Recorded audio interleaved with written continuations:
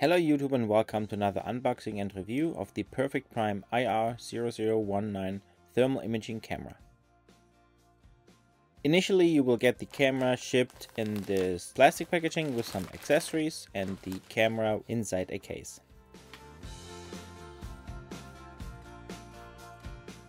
First off, we have the actual operations manual of the thermal imaging camera. It is well structured, gives you a lot of details on the functionalities, has some good pictures, overall very good handbook.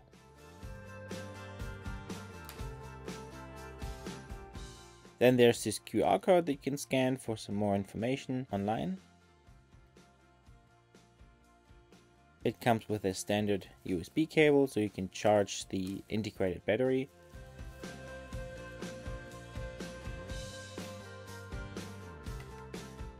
There's a shoulder strap so you can carry the case.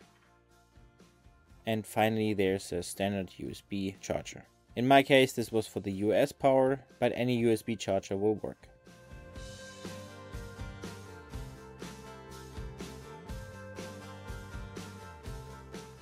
Now let's get started and unpack the actual camera. The camera itself is shrink wrapped in a plastic foil inside the case. Now let's get rid of the plastic foil and look at the camera. One of the main features is the big screen, of course. We have a power button, 3 options button and 4 arrow keys. And on the front you have a trigger button. And there's this lens cap that you can fold up and down to protect the lenses again. The rechargeable battery is inside the handle, which you can open. However, it is a standard 18650 lithium-ion battery that has a wire soldered to it and is connected to the camera.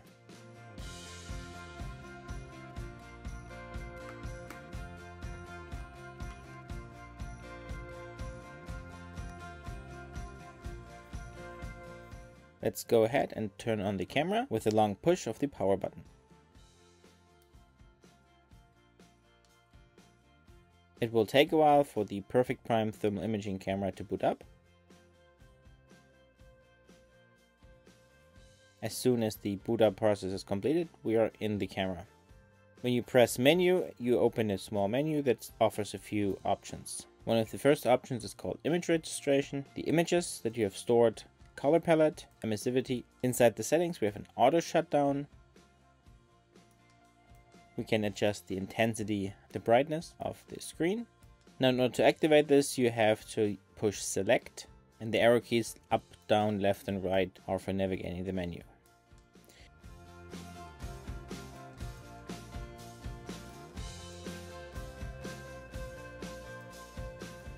You can change the language, English, Chinese, Italian and German. You can change the temperature units from degrees Celsius to degrees Fahrenheit. You can change the time format from 12 to 24 hours. You can select the actual date and time. And you can select whether you want the spot measurement to be turned on or turned off. And finally, you can look at the software version that is installed. The emissivity is an option that lets you select whether you're measuring a reflective surface or a non-reflective surface. Next up is the color palette. We have black, we have white, cool, iron, and spectra. Under images you will find the images that you have stored on the internal memory.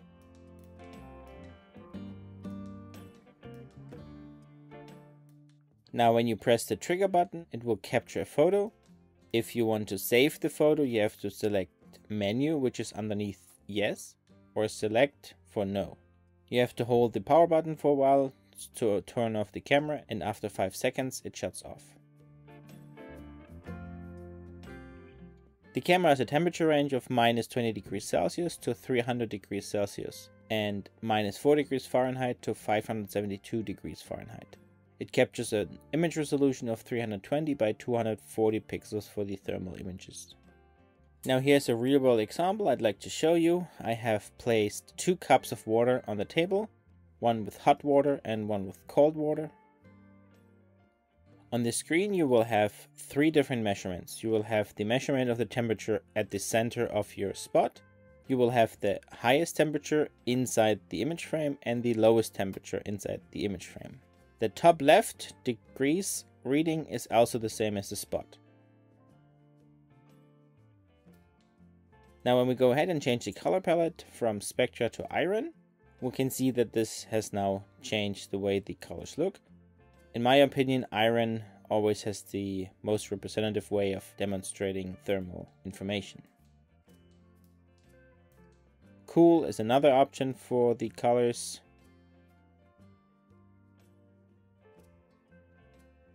So let's take a photo and store this photo. And now when you go into the menu, you can see that these are the photos you've taken, and you can pull it up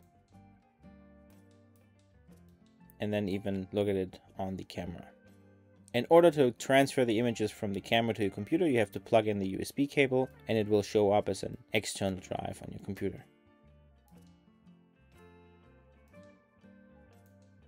We also have the color palette option white, which means white is hot, black is cold. And you can change to black, which means black is hot and white is cold.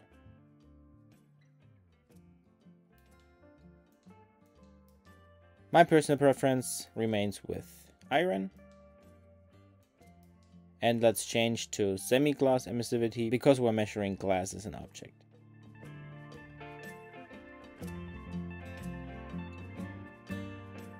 So here you can see the image that I've taken with the camera. I've loaded it onto the computer. In this case, I rotated the camera 90 degrees to the left so you can see the objects larger and get a better impression of the resolution. This means, however, that the text and the readings on the screen or on the image are rotated as well. As you can see here, the hottest object inside the image frame was 52.6 degrees Celsius on the right, and the coldest was 11.9 degrees Celsius on the left. Whereas it seems like that the background of the image, which is the table, was at 21.9 degrees Celsius.